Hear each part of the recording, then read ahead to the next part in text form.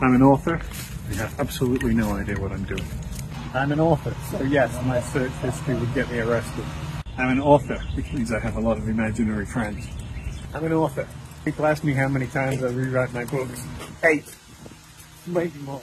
I'm an author, and I plan my stories in advance, and I still have to completely rewrite it when I get to the end, because that's the only time I figured out what it's really about. I'm an author, and apparently also I'm a marketer, because of my extensive public relations expertise.